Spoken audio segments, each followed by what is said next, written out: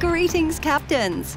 This update, World of Warships Legends, becomes 1 year strong. We have prepared celebrations with new ships, campaigns, ranked battles, and more to mark 1 year since the early access release.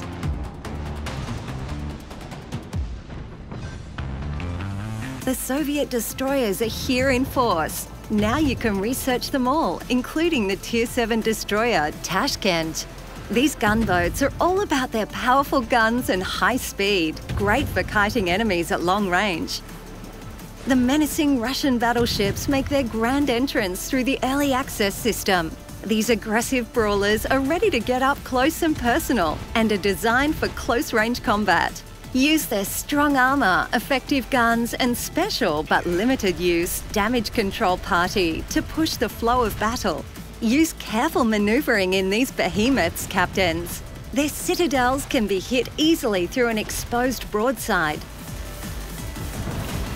There will be 2 shorter campaigns running throughout the update.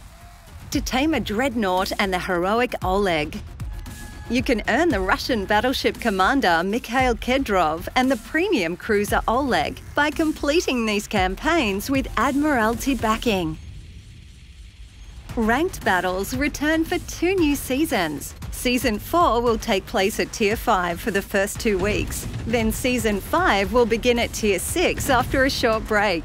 As usual, there are great rewards to earn, so get ready! 4 new premium ships are coming in this update. The German cruiser Prinz Eugen comes at Tier 7 for global XP and is the first cruiser with a main battery reload booster. The German battleship Prinz Eitel Friedrich will also be available at Tier 5. Joining them will be 2 new Tier 6 destroyers, Leningrad representing the Soviet side and HMS Cossack protecting the Crown. And last, but certainly not least, we will be celebrating the 75th anniversary of VE Day. Keep an eye out for extra missions dedicated to 75 years of victory. There are also a few changes and additions coming from your feedback. Check out the patch notes for more details. Thank you for 1 year of World of Warships Legends, Captains. Go out there and turn the tide.